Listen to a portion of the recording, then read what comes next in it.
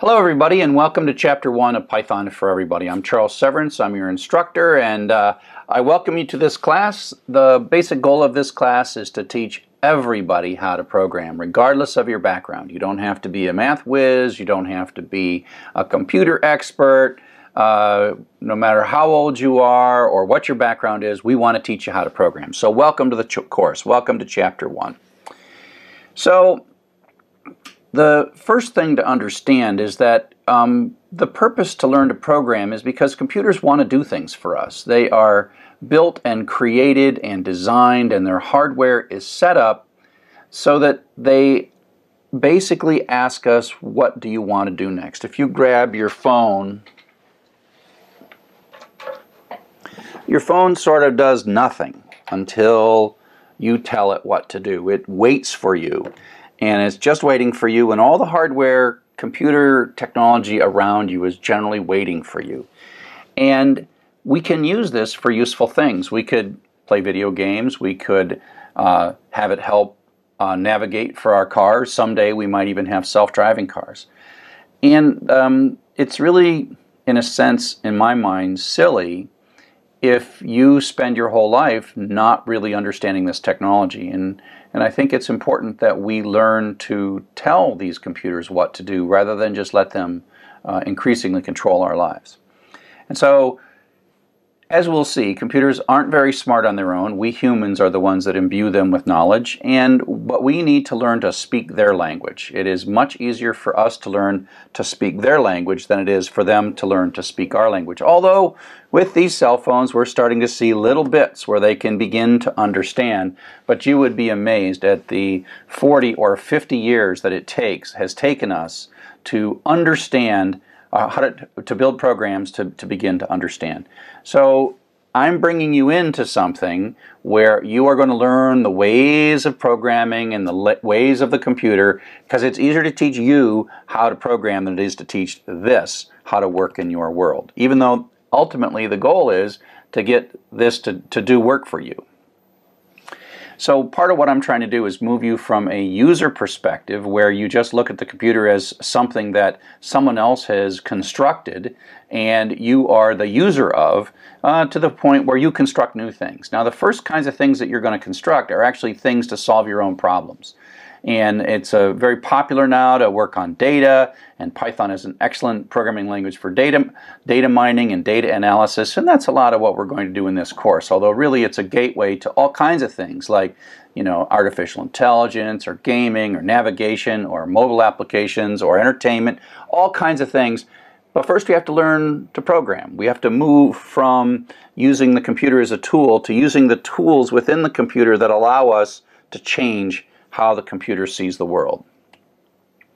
So there's a couple of reasons that you might want to be a programmer. Some of you are looking to improve your career, to be paid to work on programming. I've been a paid programmer most of my life, and I like it. It's a good job. You don't have to stand in the mud. You don't have to lift things. You have to use your brain. And I'll just say that it has been nice for my career to not be exposed to the elements, but to be able to work often wherever I want.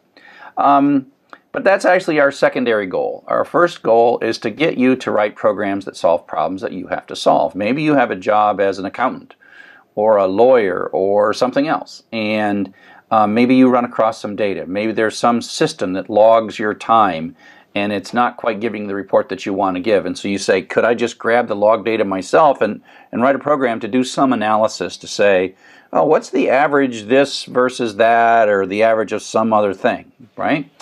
And so that's the basic idea, that you'll initially use computers to serve your own ends. That makes it a lot easier to write programs because you don't have to worry about, a million users using your software. If it works for you, then we're happy. And so it takes a little more training to write software for other people or for thousands and thousands of other people. And so part of what I want to do is I want to change your perspective. You look at this from the outside and you see it from the outside and you click on things. I want to turn this around, and I want you to be the person inside this looking out at the world. And as a programmer, we are making things inside these computers for the world. And so we want to pull you into being part of this. We want you inside this, or thinking inside this. And what you learn is that if you're inside this computer and you are taking your instructions to build programs to be used by the human, oops, almost dropped that, the human outside the computer, you have things that you need to take advantage of.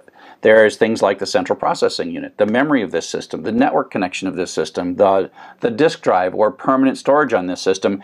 And as a programmer, you are kind of mediating between all those internal resources that this has that are not very smart but highly powerful, and mediating with what that user wants, right? And so we take the end user, and we programmers, we serve the end user, but the computer serves us. So together, between us and all the computer's resources, we can serve the needs of the end user. And we do this by writing code or programming, okay? And what is that? Well, programming is a sequence of instructions where we are giving instructions to the resources inside the computer in a way to accomplish the goals of the end user. And remember, sometimes we are our own end user. It's not just you know, you're not always doing a startup, you're not always writing a mobile gaming system.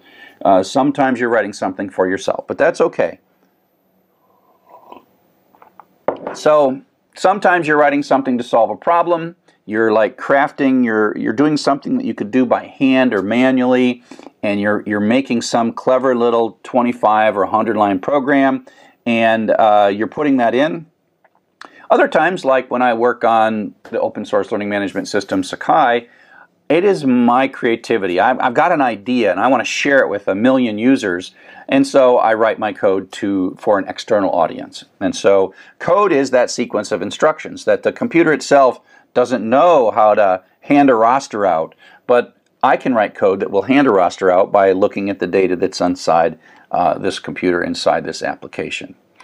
And so if you think about programs, we have programs for computers and programs for humans. And a number of years ago, now sooner or later this will be me showing my age, this is an example of the Macarena.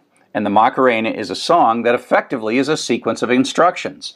You put your left hand out, you put your right hand out, you put it on the shoulder, you wiggle, wiggle, wiggle, and you spin around and you do things. And this is a program for people. And so I want you to take a quick look at this and see if you can find anything wrong with this particular program. So look really closely.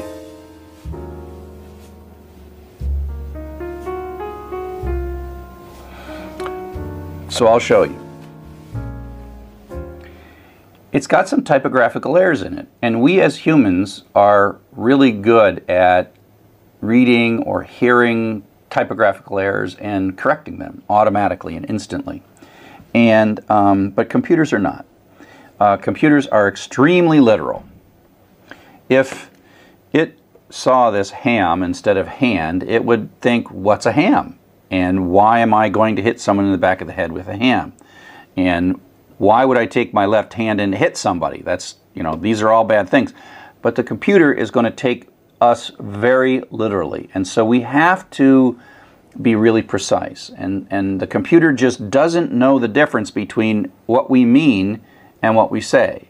So we have to be very precise. And this is one of the great frustrations that people have when they first start using computers. And so we have to get this right. We have to get these little bits of text exactly the way they are. Computers will blow up with syntax errors, and they seem to make quite a fuss when you make the tiniest of errors, but you'll get used to that. I mean, that's not because you're bad or you're less than awesome. It just means the computers can't compensate when you make small mistakes. And so you got to get used to the fact that the computer is sort of intellectually not as strong as you, and so it gets confused really easy. Even though when it gets confused, it says seemingly mean things to you. So you'll get used to that. Okay, so the first thing I want to do is I want to throw up some text, and I want you to, while this text is up, I want you to count the number of each word in this text and tell me what the most common word is in this text. Okay, so here we go.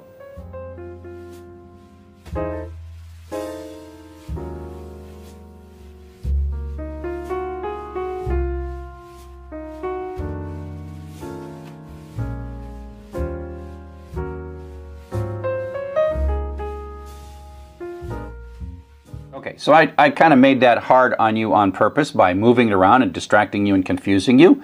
But even if it's not moving at all, it's a little bit, tricky to do. You probably stare at it a couple of times. Your brain is going back and forth and back and forth. And so text analysis is one of the great things that computers are very, very good at. And some of the things that, they can translate text, and that's because they've looked at a lot of information. So looking at text is actually something computers are really good at. And so if we take a look at the kind of programs that we're going to write to do this kind of thing, this is something that humans are not naturally good at, but computers are super good at. Now, I'm not going to have you look at this code.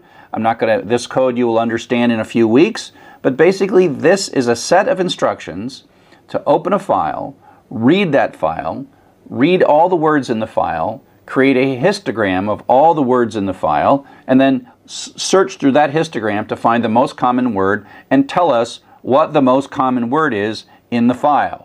And in this clown file, the word "the" is the most common. It happens 7 times.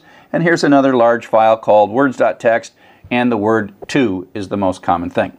And our goal is to get to the point where you can write this on your own. So you can say, you know what, I got a problem to solve.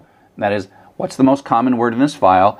I know how to start, and then I know how to finish. I know how to do the stuff in the middle, and we have to learn this kind of weird language, but when we do, we can count millions of words as easily as you count 20 words.